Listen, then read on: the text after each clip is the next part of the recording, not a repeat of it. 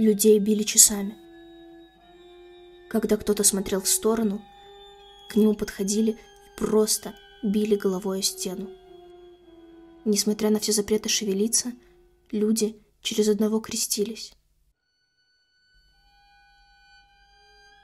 Ты находишься как в плену. Не можешь ничего сделать. А они могут сделать все, что угодно. Все сотрудники очень старались. Они прекрасно понимали, что делают. Даже соревновались между собой, у кого получится сильнее ударить. Привели мальчика и очень долго били. Наверное, минут 25. А он кричал: «Мне 14 лет! Я несовершеннолетний!» Я впервые в жизни подумала: хорошо, что я женщина. Просто на контрасте. Эти бесконечные крики, стоны, крики, стоны.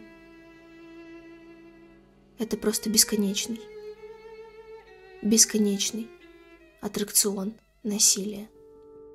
То, что вы услышали сейчас, не воспоминания узников Освенцима и не описание средневековых пыток.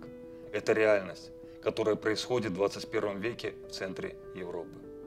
После фальсификации президентских выборов в 2020 году Беларусь превратилась в Освенцим.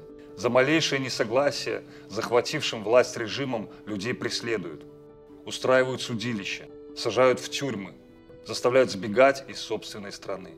Волна особой жестокости прокатилась по всей стране в первые дни протестов 9-13 августа 2020 года. Силовики хватали и избивали людей прямо на улицах, отвозили в отделение милиции и подвергали зверским пыткам. Приказ был отдан на самом высоком уровне, и силовики с усердием его выполняли. Меня зовут Сергей Устинов, я главный расследователь и основатель Международного комитета по расследованию пыток в Беларуси. Наша команда взяла на себя задачу задокументировать все зверства, которые происходили в эти дни в местах несвободы по всей Беларуси, чтобы сохранить как можно больше информации о виновных в этих преступлениях силовиках. То, что вы услышали в начале, лишь крохотная часть того, что происходило в Центральном РУВД. Чтобы провести это расследование, мы проанализировали 54 истории людей, задержанных и доставленных силовиками в Центральное РУВД, 772 страницы текста и еще 137 страниц фотографий, травм и медицинских документов. Людей сюда начали доставлять уже вечером 9 августа 2020 года. Многие были задержаны возле избирательных участков, где всего лишь хотели узнать истинные результаты голосования. Позже силовики стали задерживать уже и тех, кто вышел на мирный протест. Они без разбора хватали всех протестующих, случайных прохожих, велосипедистов, жителей близлежащих домов, пассажиров автобусов.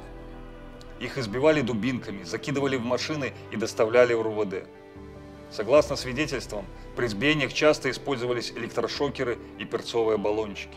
В РУВД издевательства продолжались. Наиболее жестоко били тех, кто участвовал в протестах, имел на теле или одежде национальные белорусские символы или просто обладал неформальной внешностью. Привозили в эти дни в РУВД даже несовершеннолетних. Их задерживали и избивали наряду со взрослыми, не делая никаких скидок на возраст.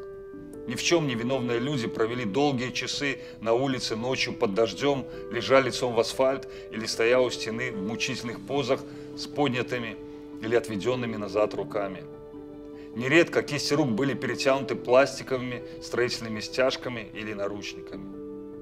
За малейшее ослушание или требование соблюдения прав человека следовали избиения, оскорбления, угрозы изнасилования. В отношении задержанных женщин применялось физическое и психологическое насилие, циничные оскорбления, угрозы сексуального насилия.